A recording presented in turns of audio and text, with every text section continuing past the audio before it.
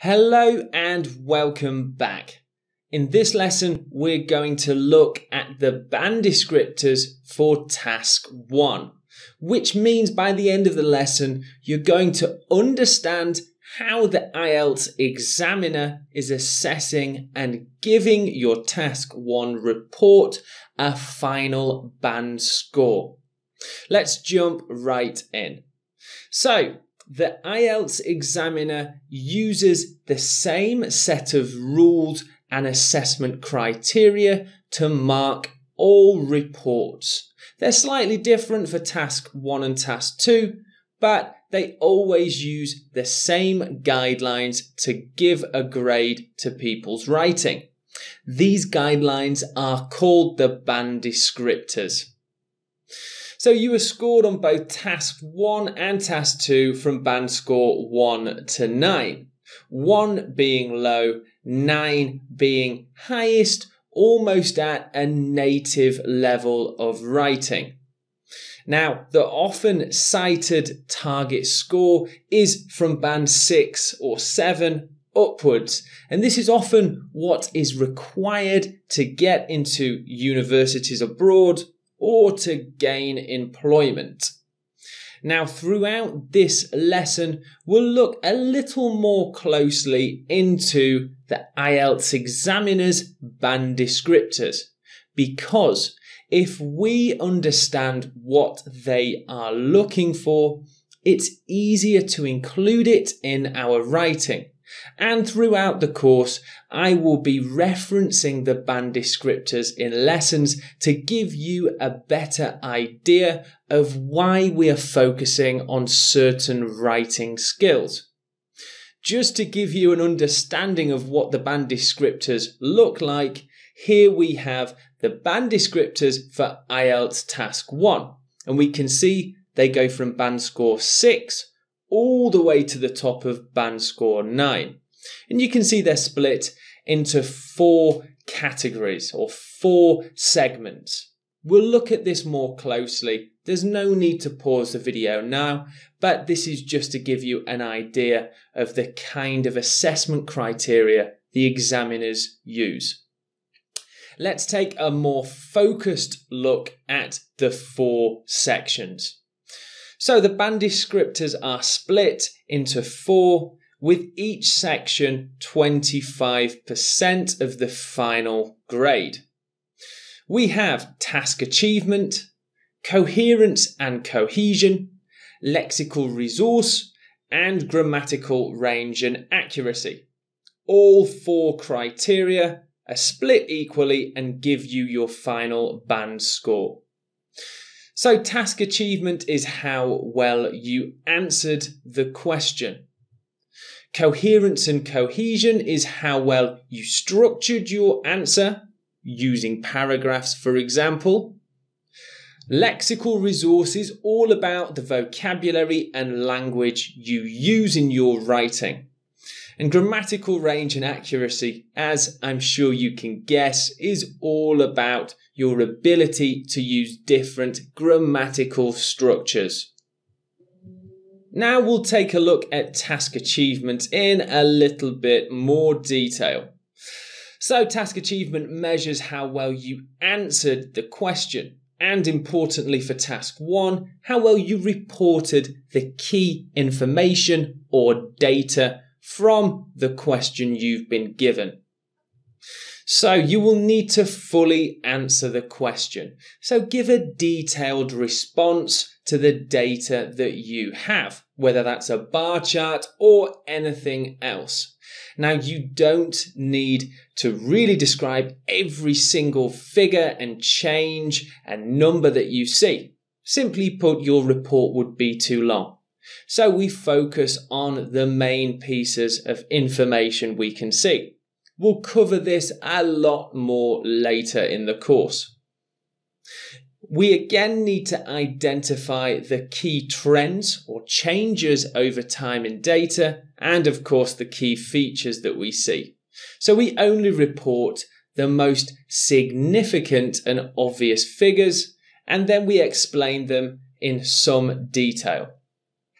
We also need to give an overview of the visual information. So this is everything we need to do to get a band score of at least a 7. Now, an overview is actually something I suggest to write in one short paragraph. And it gives the big picture of what's happening with the data you see. Again, we'll be looking at how to write these overview paragraphs later in the course. So here are the band descriptors for task achievement. And if you want to pause and have a quick read through, of course you can do that. But I can summarize for you now. Give a detailed response that summarizes main details and compares data when relevant. You only need to compare data if it makes sense to do so. Include an overview, so give a big picture of what you can see from the data. Make sure you report accurately, so the numbers and figures you report are accurate. And you must write over 150 words. Let's move on to coherence and cohesion. So this is all about organizing your writing into logical sections. And paragraphing is a great way to do this. So we need to clearly organize our report into logical paragraphs. And the best way to do this is to use the 4-step structure I'll teach you in the next section of the course. You'll also need to group data into logical sections so that it's easier to follow your report. So generally try and stick to one piece of information or data per sentence or section of your writing. Also, use cohesive devices to link ideas and sentences.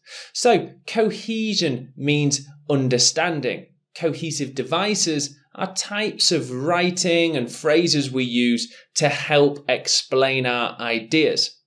So, cohesive devices such as openers and linking phrases. We can also see. Furthermore. So these are all kinds of language we'll use in our writing. And here are the band descriptors for coherence and cohesion for band 7, and they're highlighted here. So to get a band 7, we must use clear paragraphing to structure the report, which makes it easier to understand.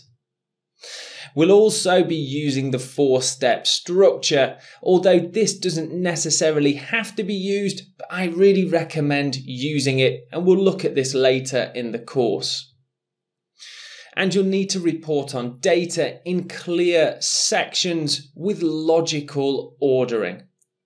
And finally, use linking words and sentence openers to organize your writing. So let's move on to lexical resource. Now, lexical resource is a measure of how well you use a range of vocabulary and language. So you'll need to use a range of vocabulary without repeating yourself, which is the important thing to remember. Don't repeat vocabulary too often throughout your report.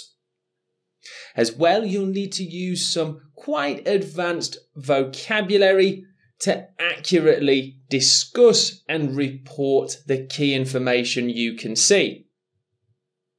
And also, you'll need to make sure that you're spelling words accurately. So, spelling errors will count against your score. Let's take a look at the lexical resource band descriptors. And here they are. Again, if you'd like to pause the video and have a quick read, then do that. But to get a band 7, really you must be able to use a range of language to accurately report main trends and key features in the data. Also, try and use advanced language that is natural without any errors. and try and use collocations to further discuss key information. Now, collocations are very commonly paired words that make a phrase. They're commonly paired by native speakers. I'll be teaching a lot of collocations in the vocabulary section of this course.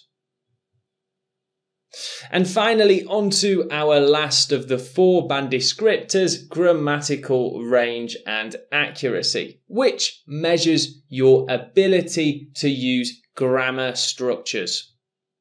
So you're going to have to use a range of sentence types, such as simple, compound, complex, and compound complex. Now, these are just 4 sentence types that I'm going to be teaching you how to write and use. But there are other types of language that we can use to boost your grammatical range and accuracy score. So you'll need to make less grammar errors in your writing. So missing plurals, incorrect tense, not using the sentence types accurately. Now, a really great way to improve grammar is, of course, to learn the rules, but reading will really help you too. And also use punctuation accurately throughout your writing, such as using brackets and hyphens. And I'll show you some great types of punctuation you can use in your writing. So here are the band descriptors, and this is what we'll need to do to achieve a band 7. Use a range of sentence types and structures, such as what we saw before. When writing, it's really important that you read back and check for any errors and edit any of these errors out.